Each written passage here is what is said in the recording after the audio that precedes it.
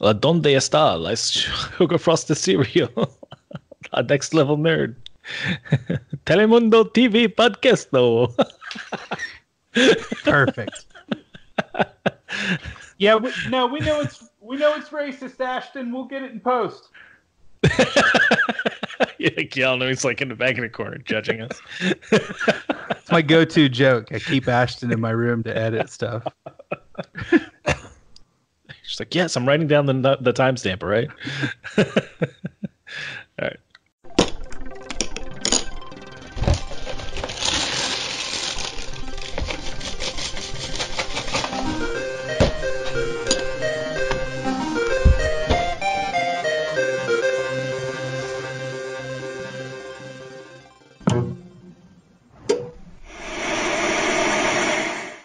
Welcome to another Sugar Frosted Cereal podcast. I know it's probably super weird, but welcome to another Sugar Frosted Cereal podcast. Next Level Nerds TV podcast. We're currently in the season of Daredevil, season 3. We're on episode 5. And yeah, so my name's Joe. With me today, as per usual, is Justin. Yellow. And Bill. Blue-o. What the? All right, before we get started, I want to remind our listeners that's you to do us a solid and send us all the likes and reviews you can. And be sure to share the podcast with your friends, family, and your friends on Switch. I just got a Switch. Code. Yeah, if you can get their code. And if their name isn't Evan. He does. He takes 3 months to respond back to a friend request. He was the first person to respond to my friend request on Switch. Are you serious? Oh. Yeah. That's Justin's already cold-blooded. Cold-blooded. My eye just started twitching. Anyway, if you'd like to take your nerdiness to the next level, go to patreon.com/nextlevelnerd and drop us some pocket change to help us grow the podcast and the overall NLN community.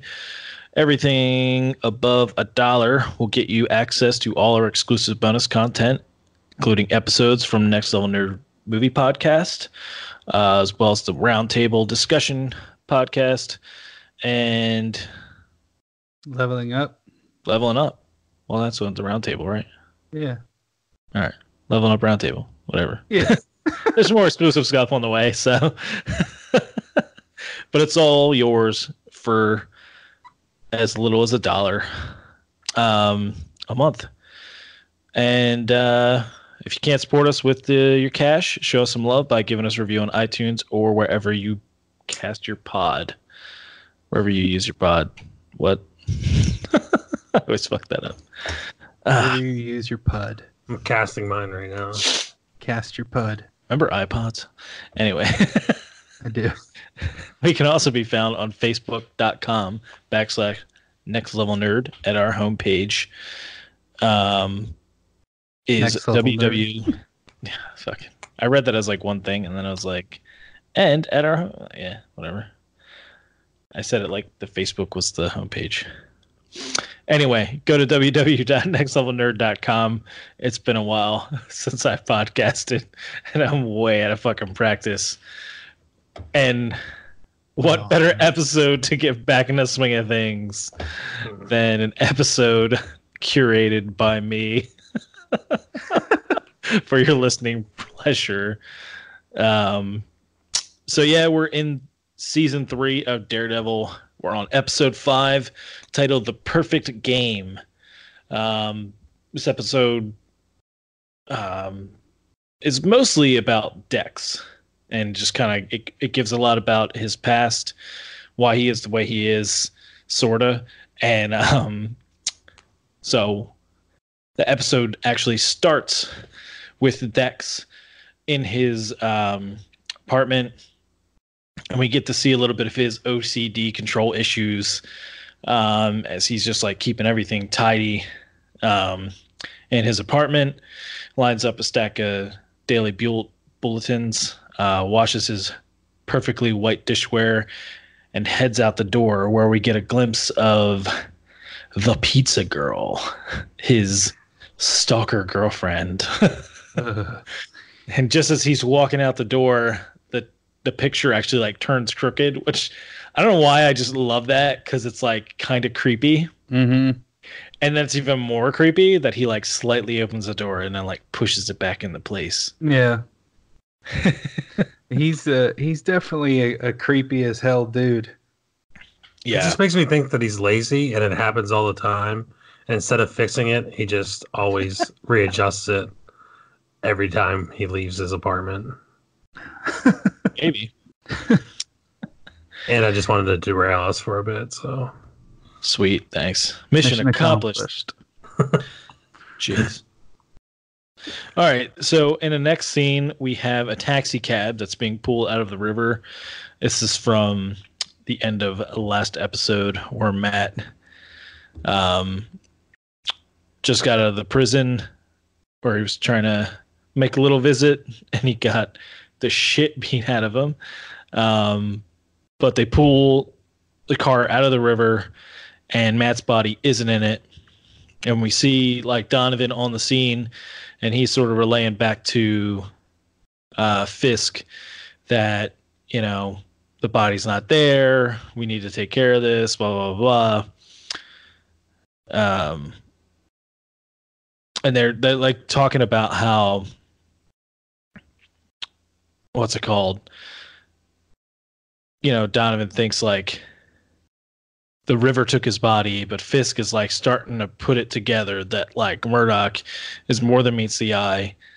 And he's a transformer. That a blind man doesn't just fucking like kick the shit out of a bunch of people. Yeah. Well, I think what happened is Donovan's like, well, how does a blind man swim to shore? And then Fisk is like, pulls, I don't know if he's on like a cell phone or he's like on his cell phone. Yeah, an iPad or something. I don't remember directly, but he like starts showing him the fight scene like in the prison since he has all the camera footage. Yeah. And they're like, whoa, what the fuck? And they have a really cool like scene transition here where they like switch over from that to Dex walking in to take Donovan and Fisk to see Nadim, where they discuss more of the offer that Fisk has been given, and Fisk lays out a scapegoat to Nadine, none other than Matt Murdock, who's apparently a crummy, shitty lawyer that's been working for him all this fucking time. And right after that, roll the fucking credits. It just doesn't seem to make any sense. Like, of all the things that can happen, he's like, oh yeah, I can't get rid of him any other way, but Matt Murdock's been a lawyer of ours. Yeah. It's convenient. It's not it's a little convenient, but you kind of see like pretty quickly that it's just like it's just a diversionary tactic so Fisk can get some shit done. Because it keeps Nadim busy. Yeah. Which allows him to work on his new pet project, which is Dex. Yeah, corrupting that young man.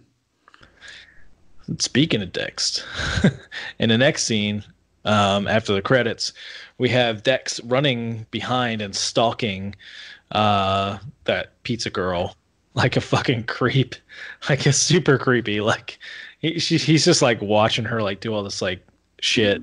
It's like he obviously jogging behind her and staring at her and stuff. Yeah, and he obviously knows like her entire routine and everything like that. Yeah. Oh my god. Yeah, this definitely creeped me out. Like especially like the scene where he's jogging, because it kind of slow pans up and like focuses on her ass, like he's staring at her ass the whole time. Yeah. And it's like, oh, dude. Yeah. You're not even trying to not be creepy. No, I was like, how are you not caught? Like you suck. Like you might be good at your gunmanship and or whatever marksmanship, and you're throwing knives and all that kind of shit, but like stealth mode's broke. Yeah, stealth mode is broken. I mean, that baseball cap he's wearing though really hides it. That's the Marvel. That's the Marvel disguise. The baseball cap. Every fucking movie where they need to hide, they put on a baseball cap and aviators. I guess it's better than just a pair of glasses. Or with a fake nose and a mustache. That'd Holding probably a be better. cigar. Ah, Like see? Groucho Marx.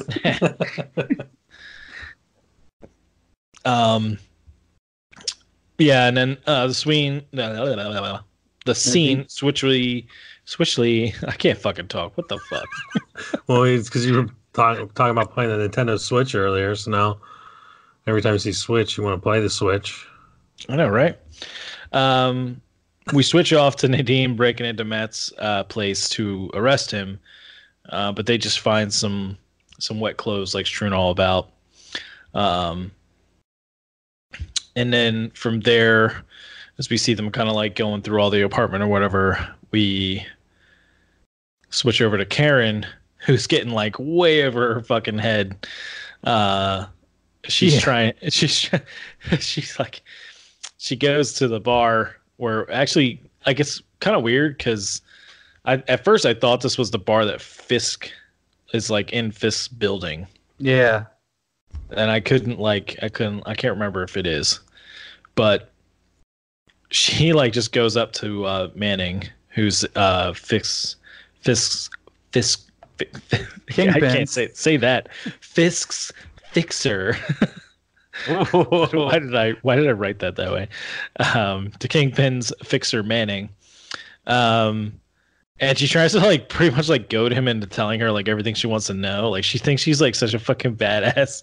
And she just gets fucking knocked down like 20 fucking pegs. Yeah. If not more. Because Manning just reveals all he knows about her. Her home address. Where she lived as a kid. What happened to her brother.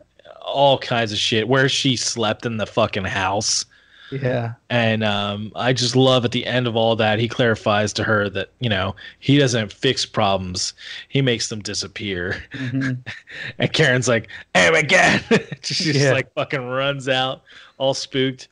And she's like walking speedily down the street. And she kind of keeps looking behind her. And then, you know, all these guys are like, look like they're following her. And she's like freaking out. And I'm like, is she just fucking imagining this shit? The first time I watched it, and then, you know, eventually like all these SUVs like pull up in front of her, and she's like going to reach for like the gun in her purse, and I was just like, somebody shoot her. And it doesn't. Yeah, she definitely overplays her hand here, and it's she almost gets killed. Yeah, it's like I mean, I'm joking about it, you know. I don't, yeah, but like she could have got killed like in this moment because she's so freaked out. I'm kind of surprised she didn't pull the gun, honestly, because she's like fucking zero hesitation, like when she killed what's his name. Yeah, but this was a little bit different because this is where you really get the first glimpse of Karen's past when he like drops a line by saying, "Drug addicts really do destroy families, don't they?" Mm-hmm. That's where you really figure out like what Karen was. Yeah. Are you defending her? Yeah, I like her now. Falling in love, man. Get the fuck off of this podcast. Talk so much shit about her and then started watching her new show. I'm talking shit on Karen. I'm not talking shit on the actress. Yeah, well, it makes me appreciate her role as Karen more because I like her in another thing. Nice. Oh, have the mighty have fallen. We have. So if you want to see the actress, what is her name? Who plays Karen? Deborah Ann Bull. Redeemed. Go check on that. What's that site called? Alpha. Yeah, Project Alpha. Project Alpha. Dungeons and Dragons. Yeah, she's dungeon master for relics and rarities. Yeah. Apparently, Bill's like in love now, so. It must be That's a great good. Show. Yeah, it must be good if like they changed their mind, not only about like her acting abilities, but also like a character that you hate. Like that's pretty fucking powerful, man. I just picture her like rolling like charisma checks for all of these things that she does now. That's that fucking Kool-Aid taste, Bill. You and that Deborah Ann Bull wagon. All the teens are doing it. Deborah Ann Volkswagen. The sidetracks are fucking ridiculous. So yeah, it turns out that the SUVs that pull up and everybody was following her was the FBI, and she like kind of announces that she has a gun in her purse, and she like slowly takes it out, and they kind of defuse the situation. And then they end up taking her to Matt's apartment, which is like, I don't know, like this immediately discredits Nadine as like an actual like good FBI agent whatsoever. Because you don't bring a suspect to a fucking crime scene. Yeah. He's like, come on in. Can you contaminate it any more than it might already be? Right? Yeah. This scene just like, I was like, what the fuck? Just end this scene. And it's like, the thing is between Karen and Deem, and their chemistry on screen sucks. Like, I don't really honestly think that the guy who plays like Nadeem has much chemistry with anybody other than everyone else in the FBI and like Dex and Foggy. He doesn't really have good chemistry with Matt on screen. Like, I don't think they really like flow together. It doesn't really fit for me. And it's even worse with Karen in this scene. It's just, I don't know. It's such a forced scene to kind of like bring it, like it's all these like bringing up things that like we already know, and then he kind of gets her in a panic. Make sure the audience doesn't question when we talked about this stuff. Don't forget when Karen killed what's his name? Yeah. He like brings out the picture and she gets all flustered and she like loses her shit. Yeah. It's a Karen Page ass scene. Yeah. It's not good. No. Anyway. It's bad Karen. Bad Karen. Bad Karen. I literally only wrote like a sentence for that, and I went into it way more. Just like Karen Page. Yeah. She's a one-sentence character. I'm a monster. With a paragraph story. God damn. Now we swing back over to Fisk, who has Donovan bring him Dex's psychiatric records that we find out, because he brings out this like, it's like his new project, and Donovan's like, well, let me know when you're done, like I brought an audiobook or whatever. And like, he doesn't even have headphones. Like, how is he like reading this fucking book or listening to it? I don't know. He's got those AirPods. Does he have AirPods? I don't know. I just wanted to, that's like the new craze. I just wanted to throw that in there. I have a pair of those. Yeah, you're lame. I mean, okay. Fair. Okay, fair. I don't know how to fight that.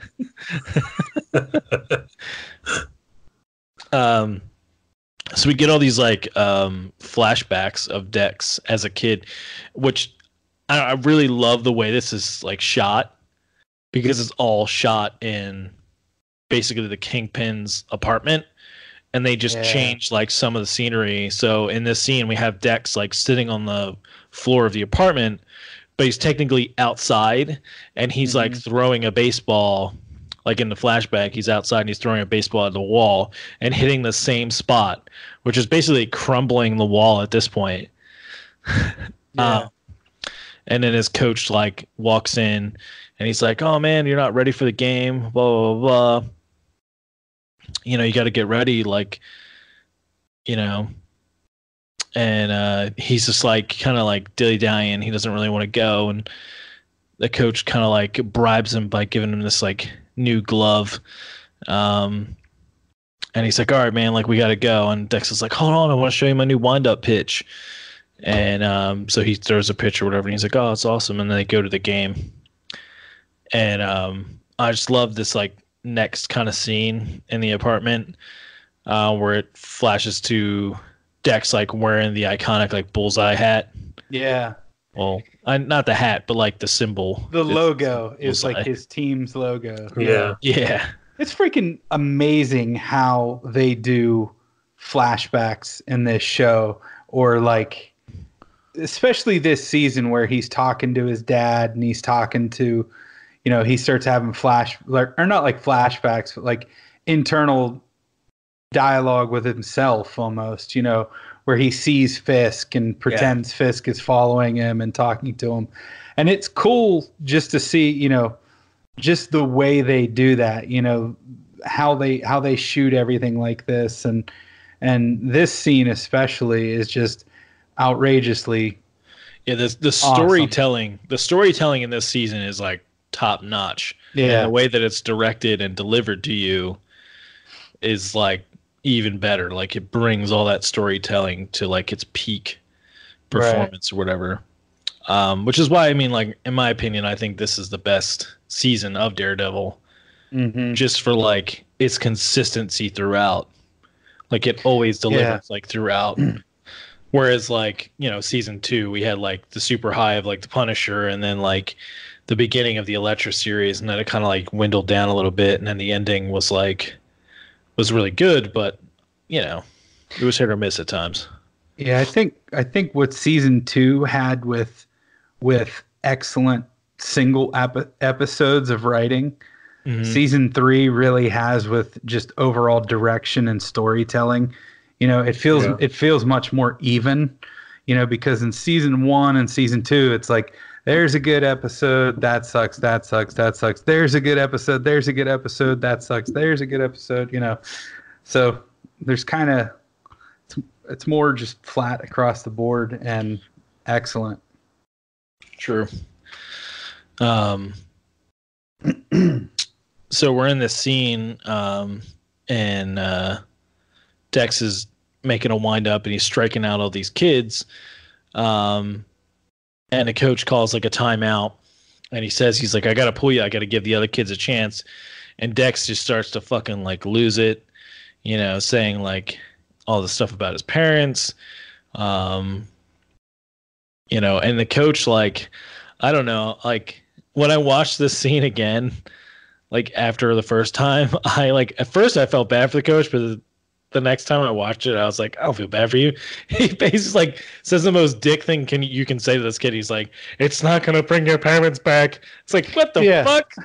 Where was that from? Yeah, it came out of nowhere. Taking your all-star pitcher out of the game because no one can even hit the ball. Throwing a no-hitter. And tells him it goes so dark, so throwing fast. The perfect game. Yeah. Title of the episode. It goes so far, or it goes so fast. Like the story, like the darkness just jumps out of nowhere. That like I seriously thought it was just gonna show him like hitting his coach in the crotch, like just like you fucker. You watch like America's Funniest Home Videos. Yeah, like the build up. Yeah, like the way they built it up, I was like shocked when he hit the coach and the coach just falls over dead. I was like, "What the fuck?" Dude, like, this character's like, insane. Yeah, he throws the ball because he ends up like relenting and like sitting on the bench. Yeah. And then like he gets so mad he picks up a baseball, throws it at a pole, and it ricochets and just kills the coach like outright. Yeah. So insane. Oh, so fucking brutal. Yeah. And there's like no remorse on his face either. Yeah. So I'm assuming this is still in the middle of the game too. So everybody that was there saw this happen. Yeah. Yeah. And when he goes to the psychiatrist and stuff. Yeah. When he goes to the psychiatrist and stuff, he basically finds out or you find out that that's why he's there, is because he's a murderous little nut bar with all kinds of issues. Well, coach benched him, told him to hit the pine and grab a popsicle. I'd be pissed too. Someone told that to me, I would have just walked home. I probably not have killed my coach, but fuck. Well, you're not a sociopath, so He'd keyed his car. I might have peed on his door handles or something. But yeah, so in the next scene we find out what happens to Dex. And he's he's in a psychiatrist's office, and his psychiatrist is like asking him about what happened, like why he thinks he's here. And she's going through it, and then he kind of gives some like vague answers, and she writes down he has like borderline personality disorder. As Dex kind of goes off about like the coach was a jerk, but like, oh, I loved him, like when he was like cool to me, but like I hated him when he was like pulled me out of the game. And then she grills him about it a little further and asks if what happened was an accident.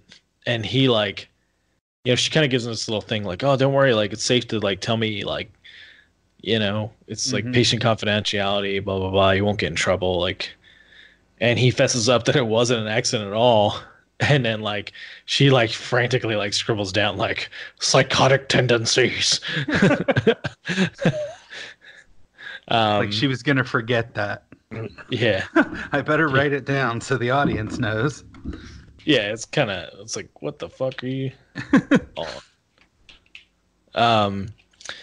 But she, we kind of see him like grow up a little bit, and it changes. What's it called?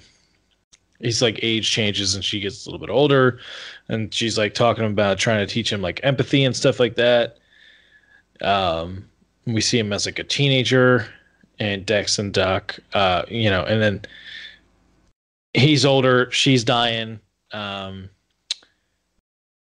she ends up like it's obviously upsetting him, and she's like, oh, don't worry, like, here's all your session tapes, like if you ever need to like go over anything, you can just like listen to him. And he's just like, nope, I want to kill you. It's just like pretty fucking brutal. Like we can see like that she hasn't really helped him at all. She's just kind of like, she basically taught him how to hide it. Like that's what she's really done. Yeah. That's actually a good read on that, because I didn't catch that at all. Now with you saying that, I kind of like this scene a little bit more here. Where he wants to kill her. That's just crazy. Huh. I didn't think of it that way. Yeah. The worst psychiatrist ever. Yeah. I don't know. Did you watch season 2 of The Punisher? That's true. Could be worse. She could join him. Yeah, she could fuck him. Maybe she was. I would have messed up. This old dusty beaver. I wouldn't want any pieces of that. Maybe before. Anyway. That's what her queef sounds like. I think what's great about this whole thing is like Fisk in the background. Like, so all these scenes, if you haven't watched it, they're all shot in like black and white, which is, I think adds to the story in itself. But then there's Fisk in the background, and like he's like, even like his facial expressions and like how his body language, how he's just, reading or listening to these stories, and he's really like taking them in, and you kind of get like how he's trying to understand them as well. Yeah. So I think that's pretty symbolic to the whole story as well. Yeah, and note the colors. The Defenders shows were famous for the yellow Luke Cage and the red Daredevil and stuff, and you look at this and it's black and white. That's Bullseye's colors from the comics. Yeah. Yeah, these are pretty like intense fucking scenes. Like we're not like talking about them, we're not really doing them justice. And like all the stuff with Fisk going on in the background is like some of the really good parts of this scene. Like I don't even mention like when he throws the ball like at the coach, I think like Fisk like picks it up. Yeah. And he's like, yeah.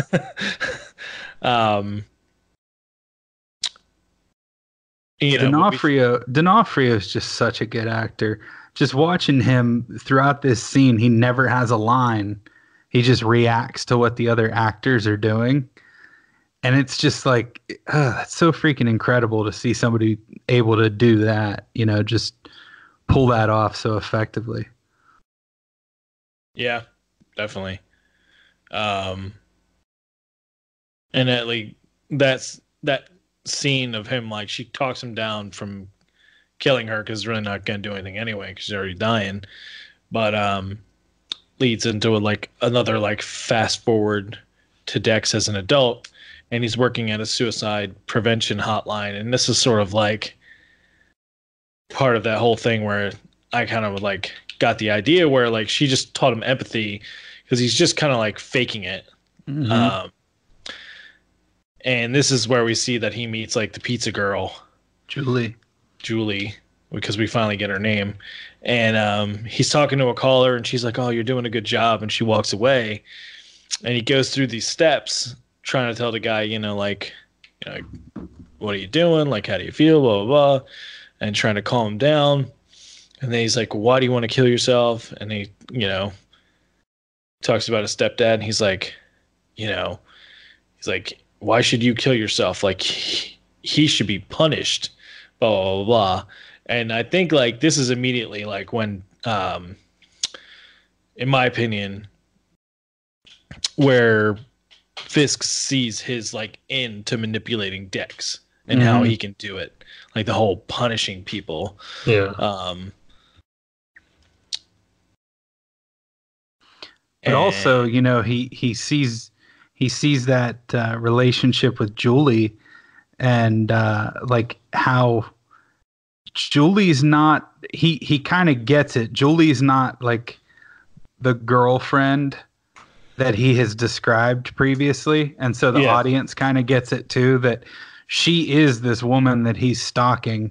And the way they shoot that scene, it looks like a damn comic book panel. The way they show him in black and white, kind of under his own light, eating pizza, and Julie over there, and then Fisk just pops up in the middle. Like, it's just so cool how they do that, like play with the light like that to make it look like a panel come to life.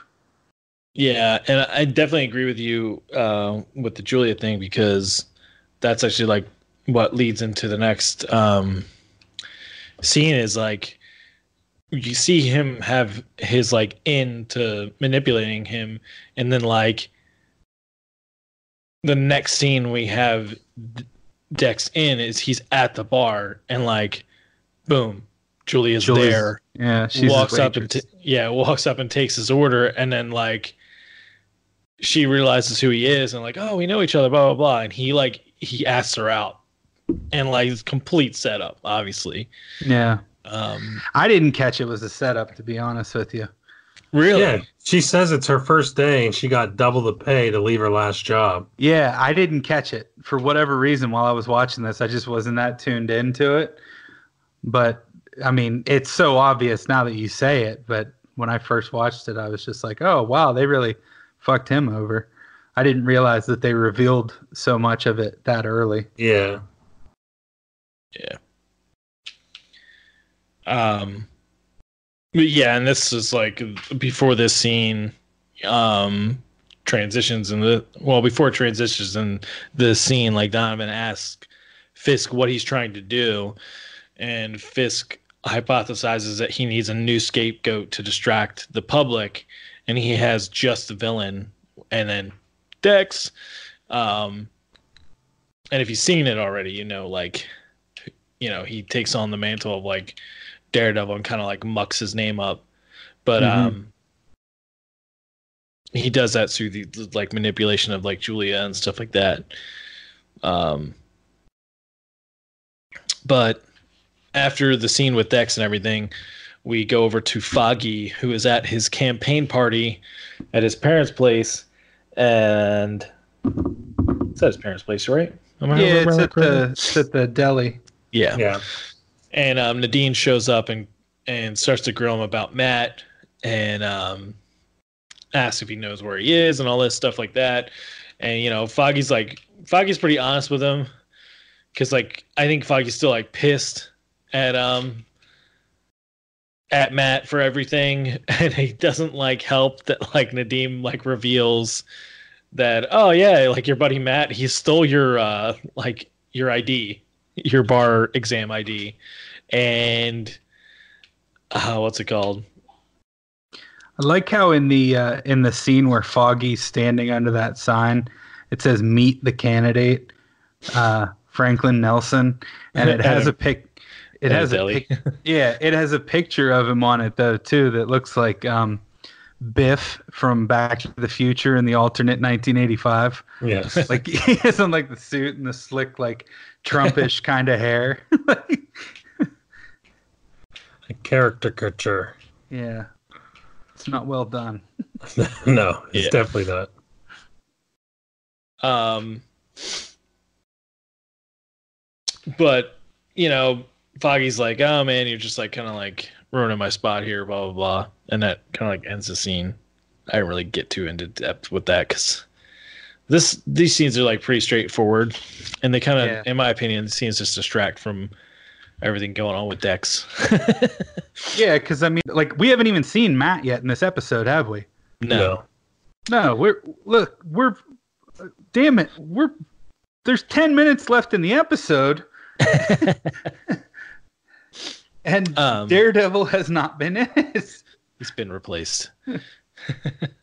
Anyway, so we have Dex, and he's going out to dinner with Julia, and he royally screws the pooch on this this date right here, and gives away all of his creeper vibe, and then says a couple things that like he shouldn't know about somebody her. Somebody needs to edit this video with like the blind date. Dr. Joe says awkward moment in 3, 2, 1. Yeah, exactly.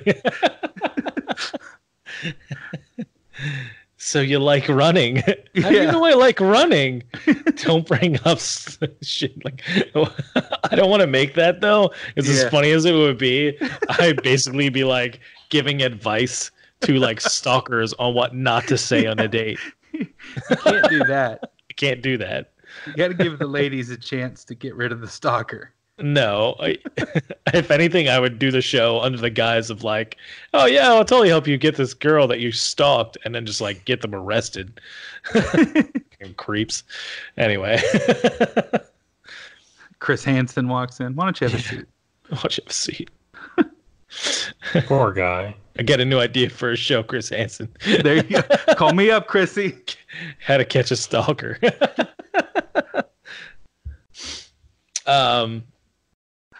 But yeah, she like runs out. She's like all like freaked the fuck out. And then the scene. I keep saying sween and sween again. What the fuck? I can't. You didn't have enough beers, I think. Yeah, this French toast crunch porter really isn't doing it. It's not bad. It just has this like filmy aftertaste that like stays on your tongue. The milk. It's not even a taste. It's just like a film. It's fucking gross. I don't know. With 30% more preservatives. I need some Sequench. That's what I need. Shit's fucking good. Anyway. So yeah, Foggy and Karen. Foggy. And this scene's boring. Yeah. I don't know if you guys have anything to say about it. But they basically just talk about shit we already fucking know. And talk about how they're still mad at Matt and nothing gets resolved. And like we're just like here to like hear like I feel like we're in a fucking session. We're just like listening about their fucking issues with Matt. Mm-hmm. It's like boo-hoo. Dude fights crime. Dude saved your fucking life. How many Well, times? I mean, basically here, this is where Karen finally confesses to shooting Wesley That's true. during this scene. Yeah. I guess that's the only really big thing, and Foggy doesn't give a shit. I forgot about that. I was rewatching this and I was just like scrub like the next scene. Yeah. Because the next scene is like fucking awesome. It's just Dex and he's just losing his shit in his apartment. He's throwing and breaking things all over the place and he like cuts himself and they start to get like blood on his shirt and he's like freaking out trying to like wash it out. But he This was just a great excuse for him to take his shirt off. it was a great excuse to like show that the dude's ripped as fuck. Yeah. But it was also a really good excuse to show him throw shit. Oh, yeah. Pinpoint fucking accuracy at the picture and just fucking nailed right on the head. And this scene ends with him like grabbing one of the session tapes and we can see that he's using these to like calm himself down like at time to time. And they mean like the world to him basically. Yeah. He's really clinging on to those things. Yeah. And I felt like the episode should have ended here, but we get a quick shot of Matt crawling at the apartment as he got out, you can see that he got out of the cabin. He's just soaking wet. He just like crumples to the ground, and the episode like ends right there. Yeah, I completely lost track of Matt in this episode too, because it was like, oh yeah, the last episode ends with him crashing. Yeah. This episode, it's like, oh hey, look, he gets out of the water or something, and then at the end of the episode, it's like, oh hey, remember Daredevil in this Daredevil show? Eventually, you will have superheroes on your superhero podcast.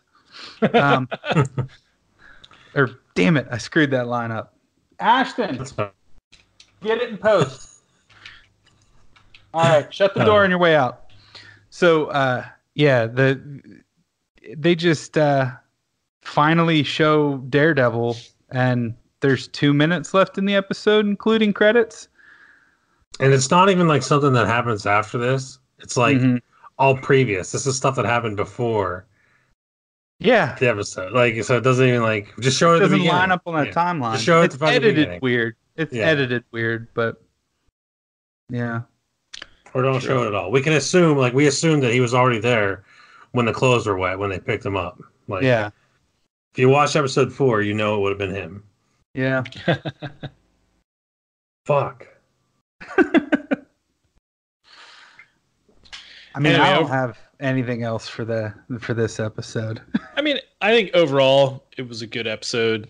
Yeah. It gave us everything we needed to know about Dex, and even gave us that like behind the scenes, like, or like, you know, peeking over the shoulder of Kingpin, Fisk, like realizing and hypothesizing and planning his like moves with using Dex and manipulating Matt and all that kind of shit.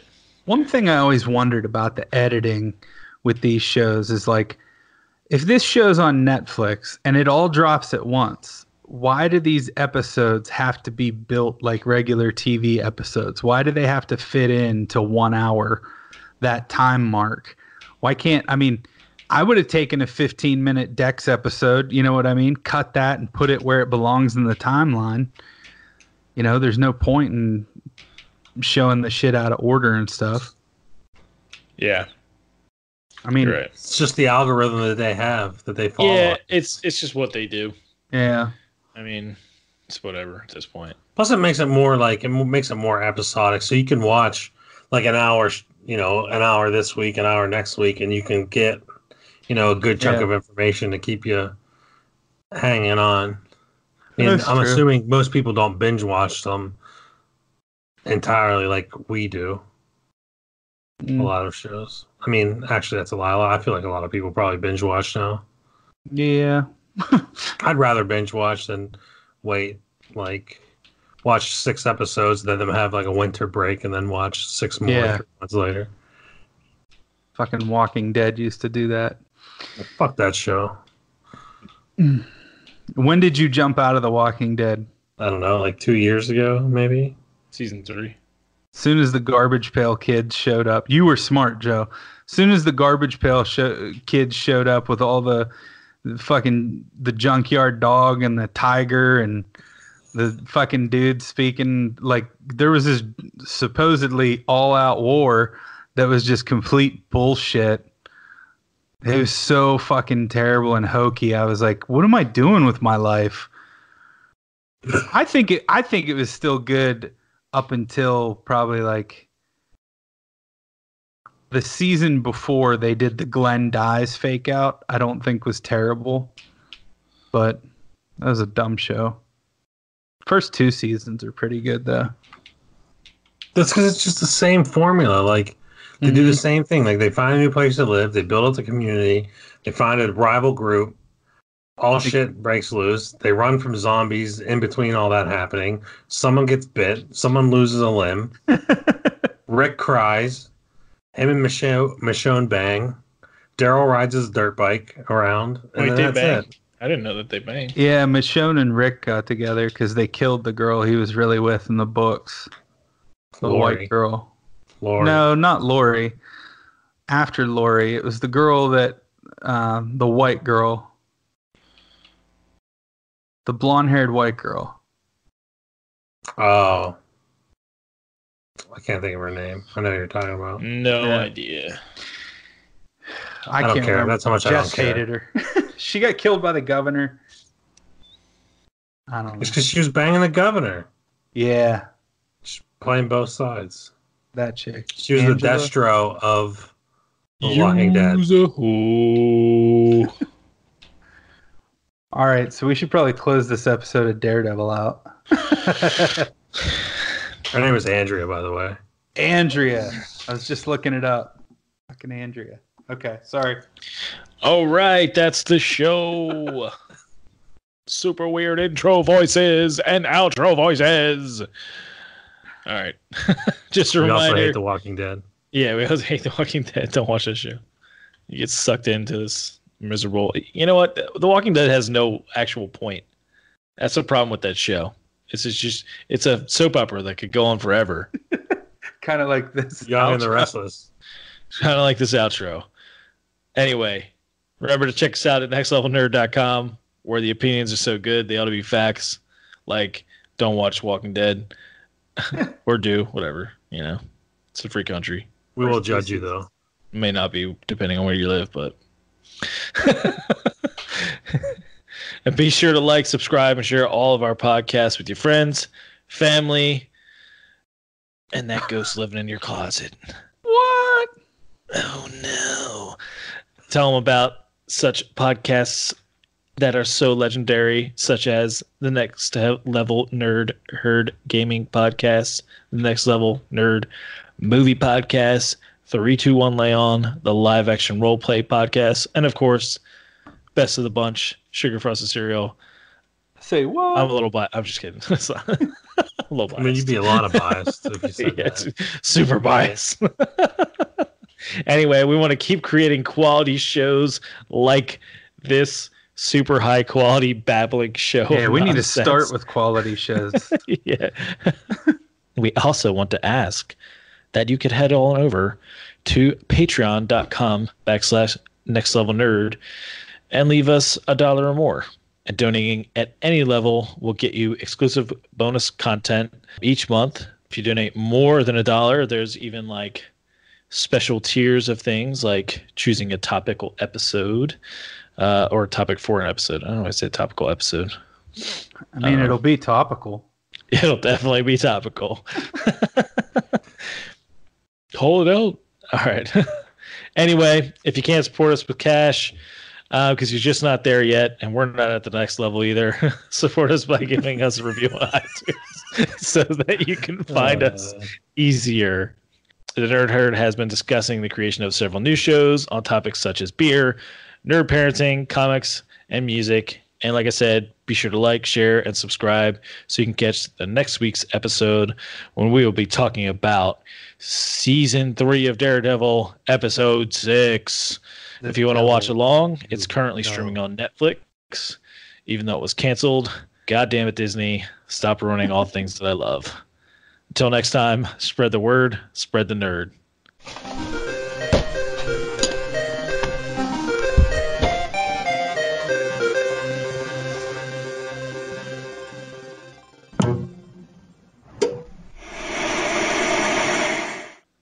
What the fuck, Disney?